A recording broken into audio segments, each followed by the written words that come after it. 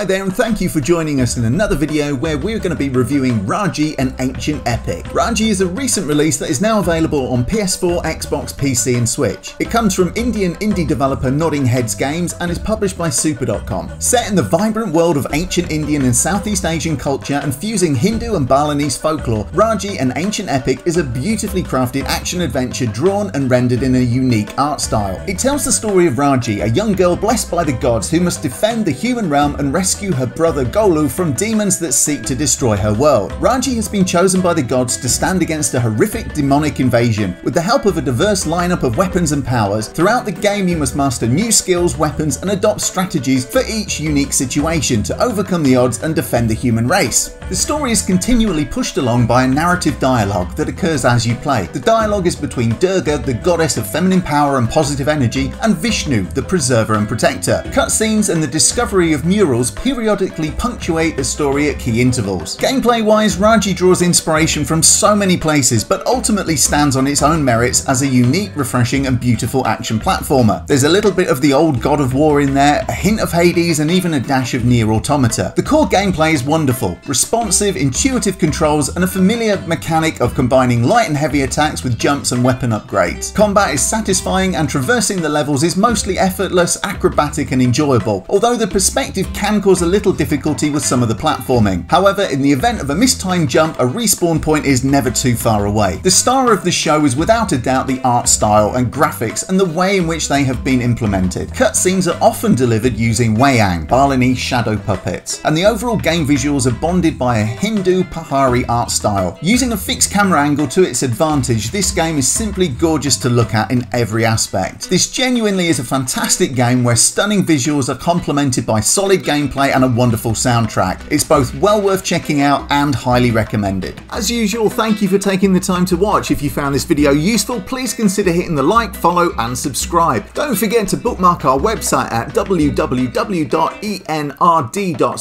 for all the latest news and reviews. You can also follow on Twitter at Ashra1, where there's always a live giveaway, as well as news, offers and information as it happens. That's it for this video. Thank you for watching. We'll see you in the next one. Goodbye.